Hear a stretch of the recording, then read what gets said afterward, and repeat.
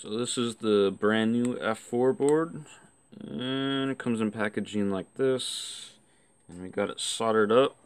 When it's soldered, it looks, let's see, focus a little bit. Oh yeah, look at that. Some nice solder jobs right there. So, oh yeah, look at that. And then I got, what do we have here? We have a Spectrum satellite hooked up to it. So I noticed some issues with the firmware.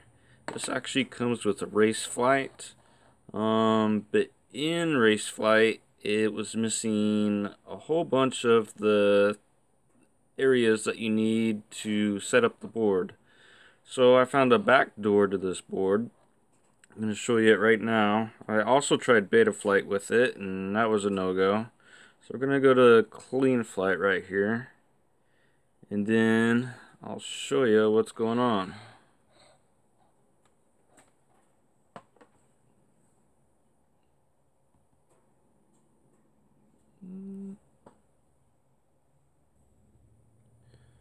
Okay, now we got my computer awake. We're going to plug this guy in. Some nice lights.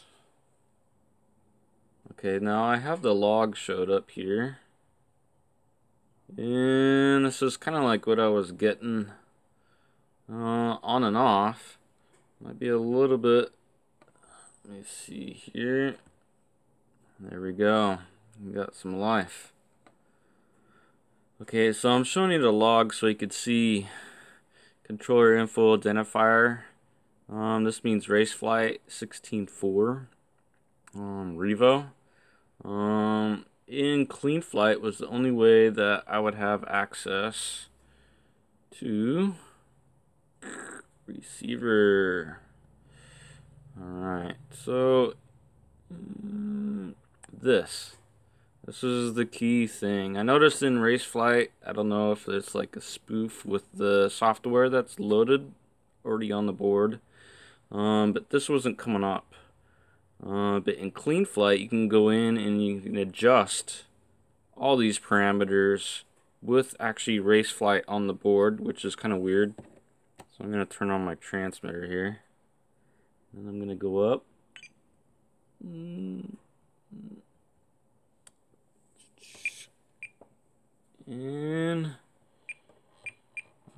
there's life.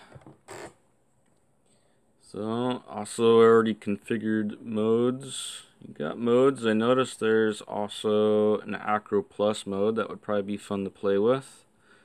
And if you go into configuration, so there's like no multi-shot yet in CleanFlight, and you might be able to enable that one feature in Raceflight with this board. And if we go down here, you can just go through. Now to get the Spectrum satellite to work, you need the soft serial on, and it shows you the loop times here. And then if you go up the ports, this is what your ports are going to look like. They had to get the receiver to work. Let me see.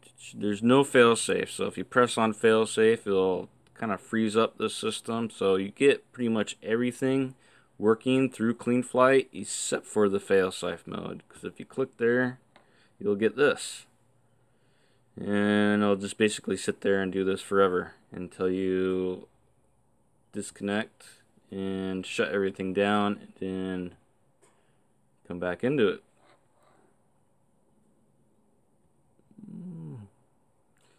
So, and then I had some issues as far as updating the firmware. I haven't tried updating the firmware on this board through CleanFlight, but I tried it through Betaflight and I couldn't get any firmware to stick. So at the boot ladder, and you press the button, all the wonderful stuff to get firmware onto this board.